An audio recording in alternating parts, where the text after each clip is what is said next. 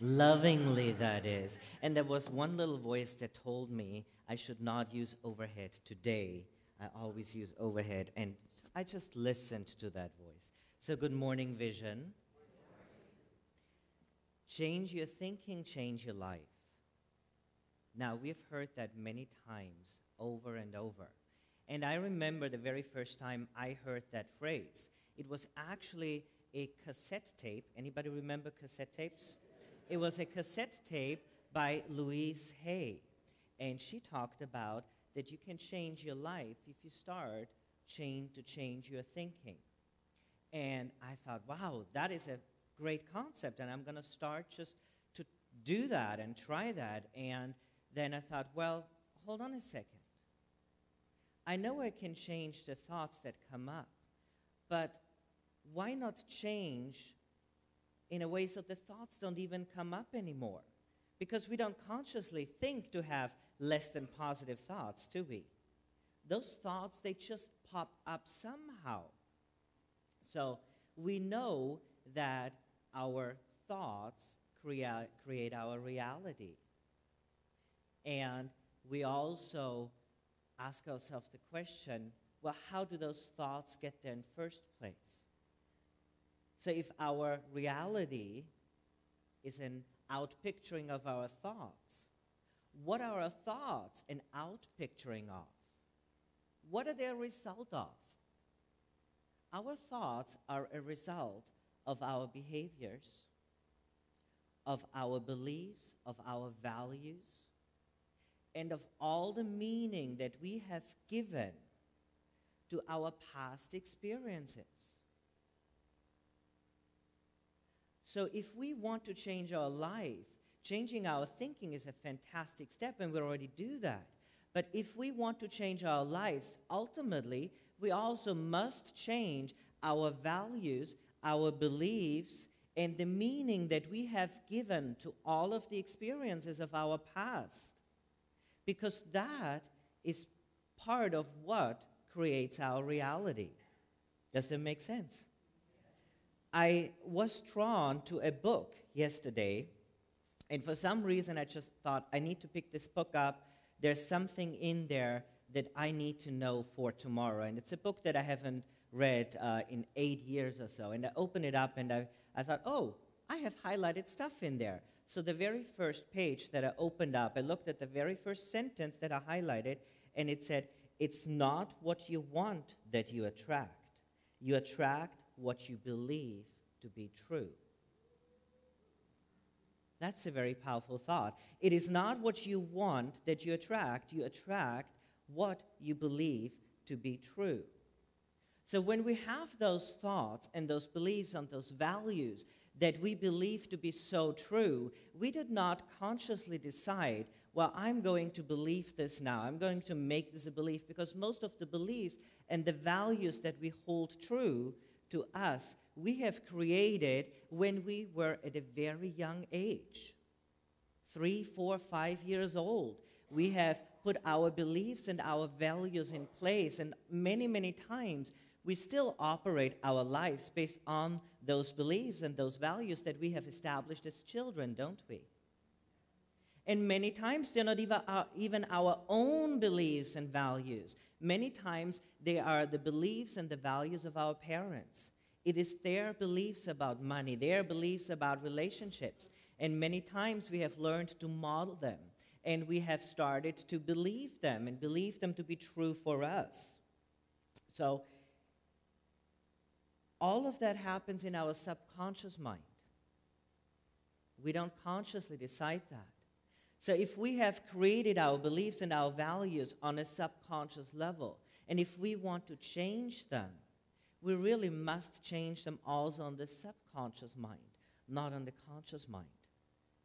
Because we do not, and correct me if I'm wrong, raise your hand if you choose on a conscious level to have negative thoughts about yourself. They just pop up, don't they?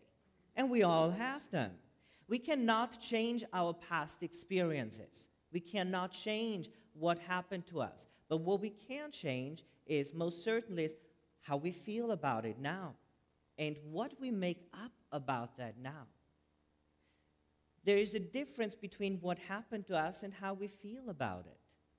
Now, we can have talked about a problem that we've had for a long time up and down the wazoo, and we understand it, and we have done forgiveness work and what have you, but yet the feelings are still there.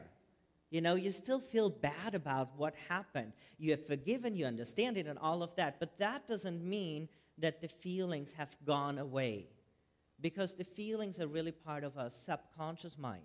They're not part of our conscious mind. You cannot consciously, analytically think feelings away. They are part of our subconscious mind. So, where do they come from? How do they get those? How do those feelings even get there? They are anchored in our neurology, in our nervous system. I want you to imagine it a bit like this. You hear, let's say, a song that reminds you from your early childhood, or maybe it is the song that you used at your wedding, and all of a sudden, feelings start to emerge, and you have those happy, wonderful, warm feelings.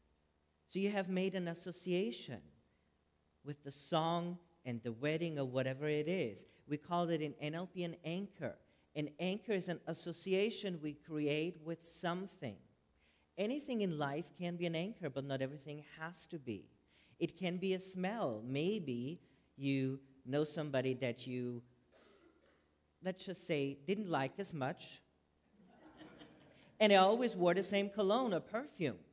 So you've created now an anchor, an association. Every time I smell this person's cologne, it makes me feel angry or whatever it might be inside.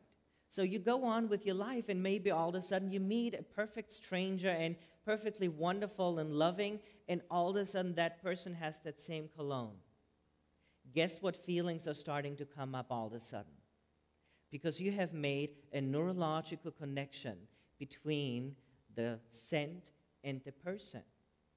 And we create those neurological connections all the time.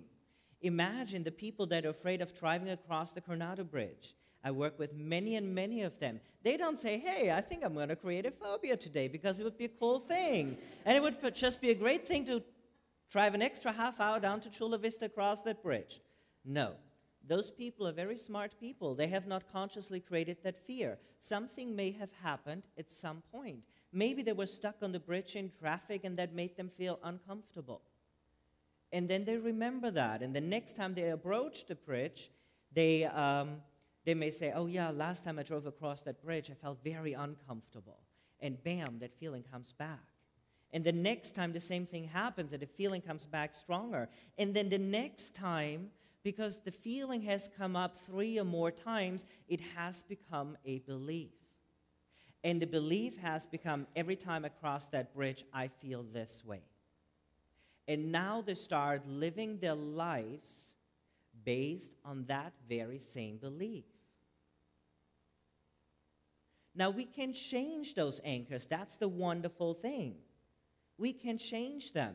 The great thing about being programmed and programming our subconscious mind is when we know that we have been programmed and how we have programmed ourselves, we can change that.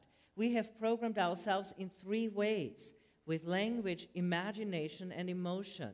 Those are the 3 ways we program our subconscious mind, and I will share a few ideas of how you can start reprogramming your mind right away.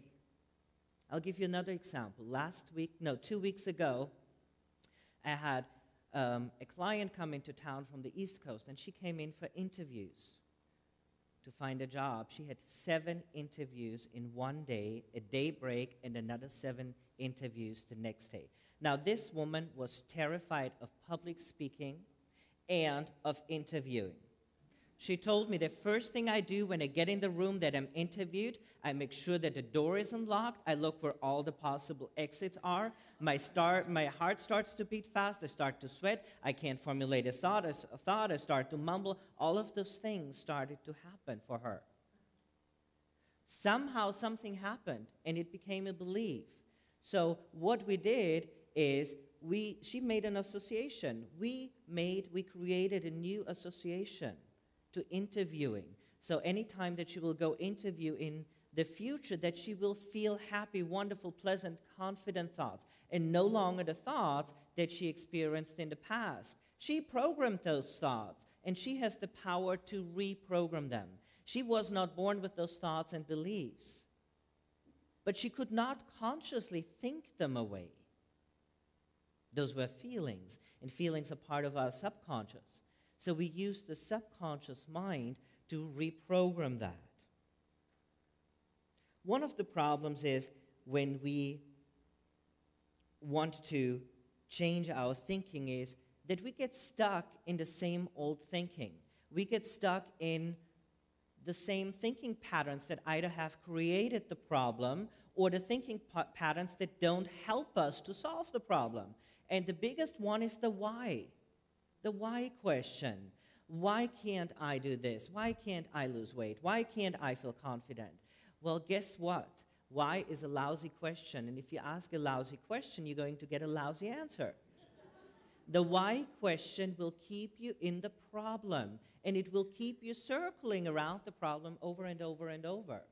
So what you have to do is you have to change the question that you ask yourself. So rather than asking a why question, you want to ask the question that starts with what or how. What can I do now to let go of weight? You don't want to talk about losing weight because the subconscious mind doesn't want to lose things. What can I do now to let go of any excess weight I no longer need and enjoy the process of doing so? Now you have created a whole new question, and now your mind is going to seek answers and find solutions. Why don't I feel confident speaking in front of people? Well, that's not a good question. What can I do now to feel more confident and comfortable when I'm standing in front of a group of people? So we must change the questions that we ask ourselves. Why do I never have enough money? Versus, how can I manage my money effectively and efficiently so that I have enough money to pay all of my bills and have money left over at the end of the month? So it's about changing the way we think. Also, we can reframe our thoughts. And there's two different types of reframes that we have in NLP. And one is a content reframe and one is a context reframe. And what that means, we take our thought and perhaps we give it a new meaning, give it a new content. So there's this woman, and she was, let's call it detail-oriented. Normally we start the word with an A. And she was very particular about her carpets. And she would vacuum after the kids went to school. She would vacuum her carpets, and the lines had to all be exactly the same way, you know, those carpet lines. And they had to be just so and just perfect. And then her children came home from school. They didn't take off their shoes, and they left all those footprints in the carpets, and it just drove her crazy. She just could not get over this until somebody said to her, wow, isn't that wonderful? All those footprints, they just symbolize all the loving people that you have in your life and that you're blessed with. And bam, it changed for her. Yeah? She changed the thought, put it into a different content, gave it a different meaning, and she started to notice how she felt about things. A context reframe is if we take one thing, a thought that we have, and we put it into a different context. So for example, oh, my 6-year-old is so headstrong. I don't know what to do with him. I don't know what to do with her. Well, won't you be happy that he or she will be able to fend for herself when she's older? So we put that into a different context, and all of a sudden, it starts to feel differently. Now, I always feel I shouldn't say always. I felt very pressured to come up with fantastic quotes and philosophers because all the people who speak here, always quote wonderful philosophers. So I will do the same. So the first one, and that's a wonderful reframe, comes from the donkey from Shrek. And he said, come on, princess, you're not that ugly. All right, you are ugly, but you're only ugly like that at night. Shrek is ugly 24/7. So a perfect example of a reframe. We just look at it in different ways. And the interesting thing about the subconscious mind is that we are bombarded every second by 2 million bits of information. Every second. But our mind can only take in 7 plus minus 2 bits of those information. Now that actually comes from a psychologist by the name George Miller, and he wrote the most highly cited paper in psychology, and it's called The Magical Number 7 plus or minus 2, Some Limits on Our Capacity for Processing Information. So we are bombarded with information all the time, but we don't take everything in, and we give it a meaning.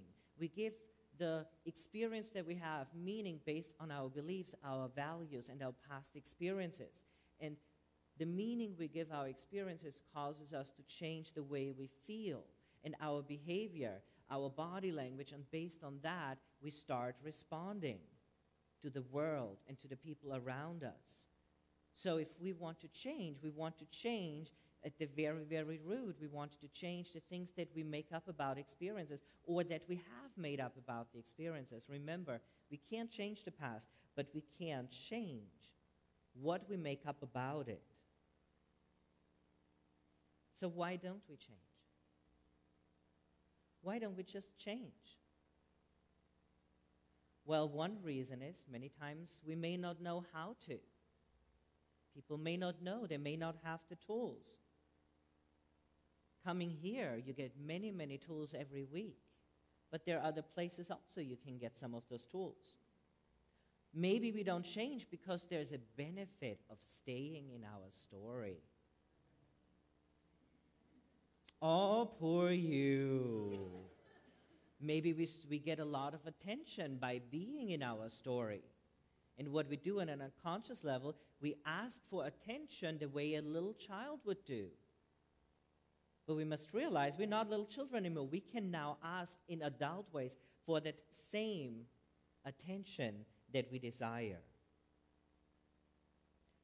We may understand our problems. We may have done forgiveness work. But again, understanding and feeling are two different things. So we want to approach the problem from our subconscious mind. The more you talk about it, the more you manifest it. Yeah, if you go every week and you talk about the same problem over and over and over to a therapist, that's fantastic. It starts to help you understand. But after a while, you know what? You got to get out of your story. And you got to do something about it.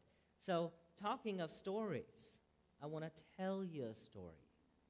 And the story is about a little crab by the name of Grasper. And Grasper lived underneath the rocks in a tide pool with his friends. And one day, Grasper noticed a very peculiar feeling. It's almost like he was going to burst, like something was going to happen, like he was swollen inside. And all of a sudden, it made a crack. And all of a sudden, Grasper's shell split open. And he crawled backwards out of his own body. And his shell was right in front of him. So all the other crabs from the tide pool came and they said, "How are you feeling? How are you feeling?" And Grasper said, "I feel great." And the others said, "Well, of course you feel great because you have just molted for the very first time in your life. But you also have to be careful. Because when you have molted for the first time in your life, your heart is soft and it is open. And that is very dangerous. You may even have new thoughts, like that there is a better world out there, that there is better food out there. So it is really important that you do not listen to any of those thoughts until your shell has hardened again and that you are safe again." So Grasper wasn't quite sure how he felt about that answer. So he went on and he started to climb up the rocks because he was curious. And it is a good thing to be curious, is it not? Because when we are curious, we learn. So he climbed up onto the rocks, and all of a sudden, he noticed there was a whole new world out there.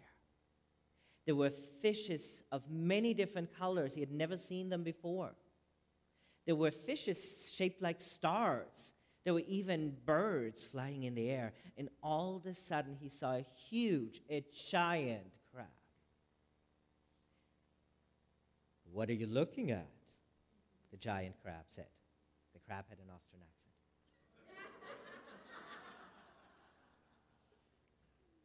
And Grasper said, "I have never seen a crab this big." "Well, little one, if you have molded as many times as I have, you will be just as big as I am."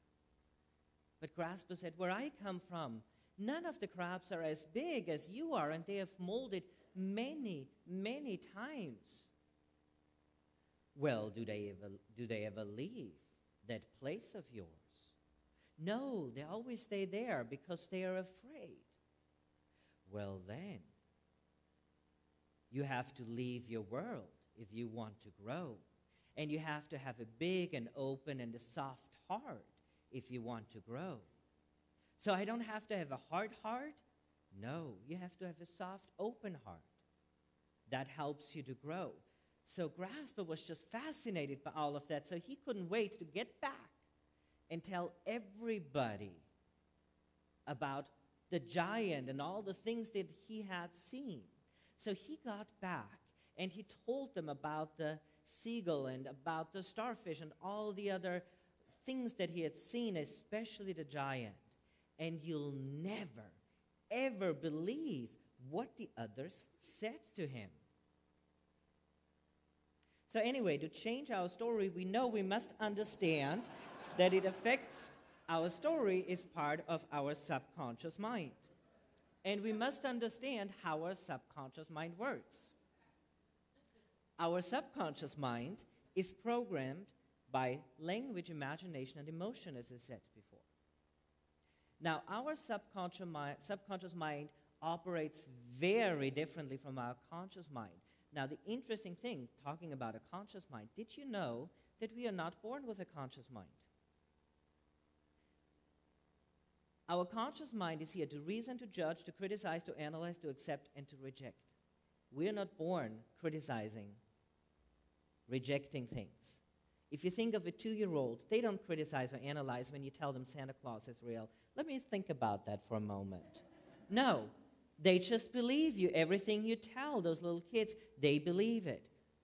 Our conscious mind is the very critical part of our mind, and that part of our mind is fully developed at around the age of 7. Before that, we live our lives from our subconscious mind. And our subconscious mind does not know the difference between reality and imagination. It will believe everything to be true.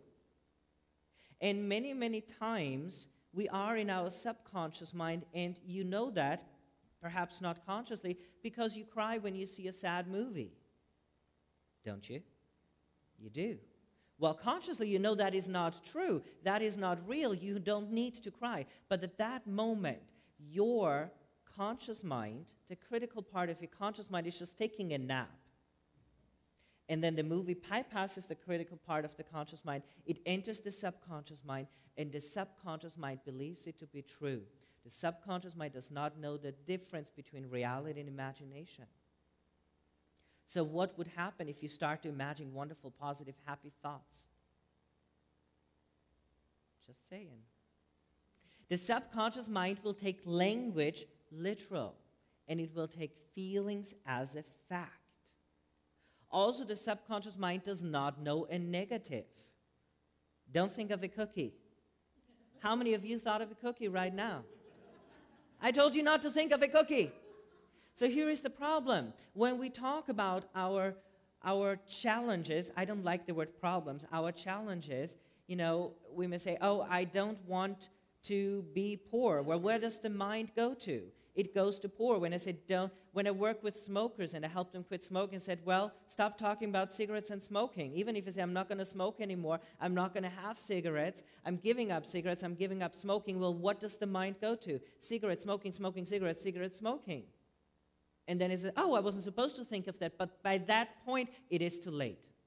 Because the subconscious mind has made an association and has created the desire for a cigarette. Next thing you know, they're lighting up. That's why when we speak affirmations, we speak them in the positive, and we affirm what it is that we choose to have in our life, not what it is that we no longer want in our life. So coming back to the thoughts, what is a thought composed of? A bunch of words. If you don't have words, you cannot formulate a thought. So ultimately, if you change the words you use, you can change the way you feel. You change the thoughts, you change the way you feel. Please close your eyes for a moment. Go inside. Repeat out loud after me. I have to. I need to. I should. I have to. I really need. I know I should. I have to. Put some feeling into it. I need to. I should. I know I should. Well, how are you feeling? You have not even had a thought yet, and you felt horrible just by saying phrases out loud. Every word that you speak, your mind has a connection. Every word, there's a feeling attached to every word. Some have stronger feelings, some have less strong feelings. Close your eyes again one more time and repeat, I choose to. It is my choice. I can. I will. I do. I create. Interesting. Opportunities. Possibilities. It is my choice. I will. I do. I can. I am. How are you feeling now?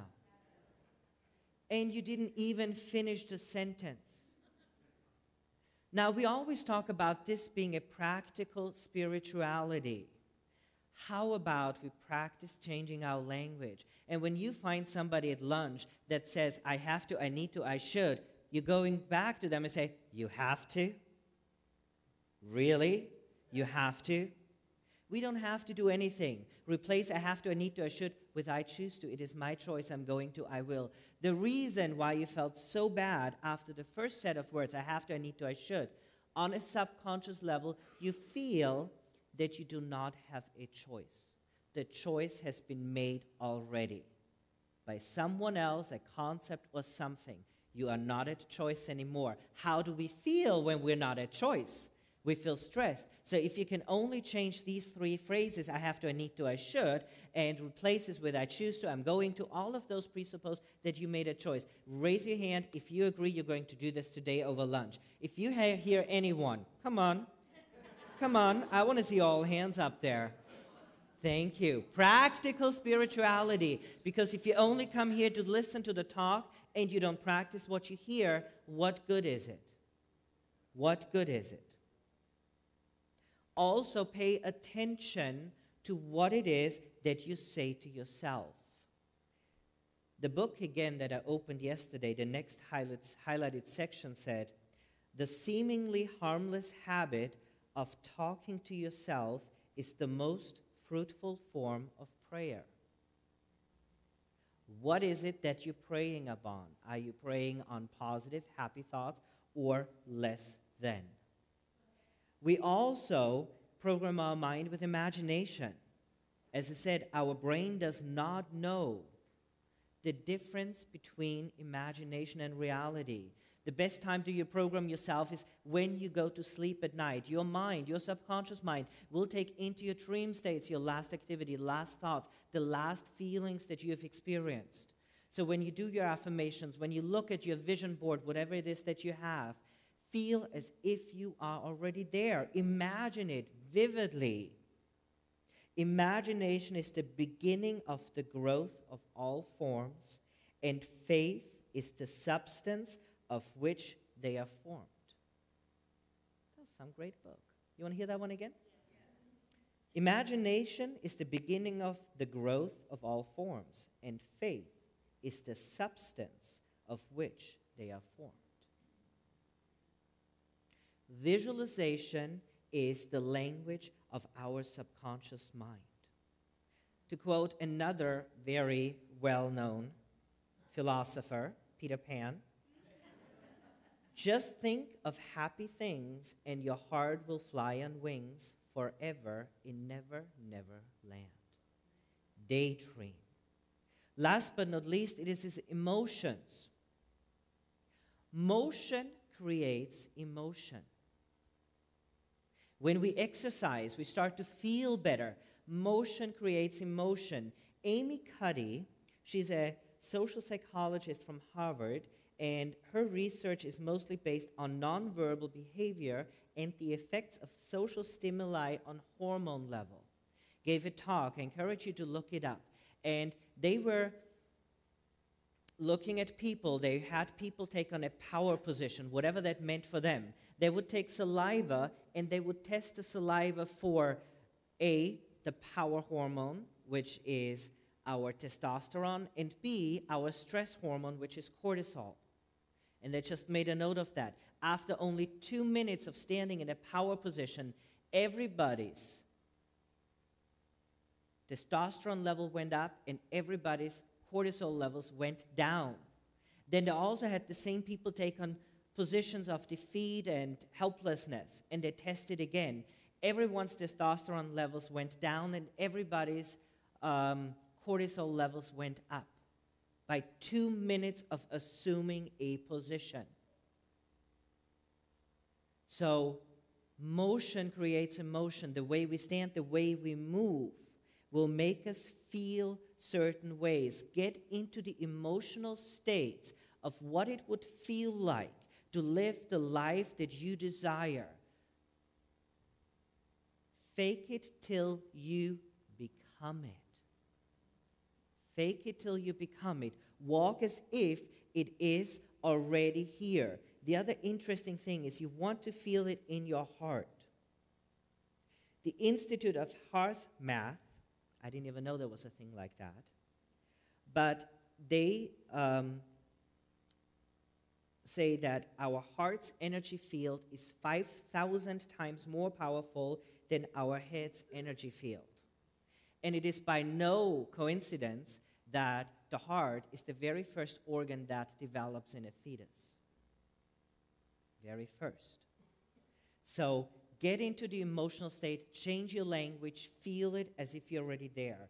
Pocahontas said, listen with your heart, you will understand. So, about Grasper. So he came back and he told everyone about what he had seen. And all the other crabs said, oh, that is just silly. You know, when you're out of your shell, we're very likely to imagine things and we think that we can do things. So you just need to stay here with us and be safe until your shell has hardened, and just get rid of all of those thoughts. Those are just silly. You probably just imagined those. So Grasper was wondering all this, and well, maybe if I just imagined all of that, maybe it wasn't even real. So he just went on with his days the way he always did, until sometime later, all of a sudden, he felt all swollen inside again. And he heard that crack. And his shell split open again, and once again he crawled back outside of his body. And he knew that there was something out there. So he decided not to listen to anyone else, and he decided to start running, to climb over those rocks. And the other crabs, they start to block him. They wanted to keep him safe. They started to block him, but guess what? It was too late, because he already reached the top of the rocks, and so had the others. And they saw everything that was out there in this big world. And they never returned, and they lived happily ever after. Thank you.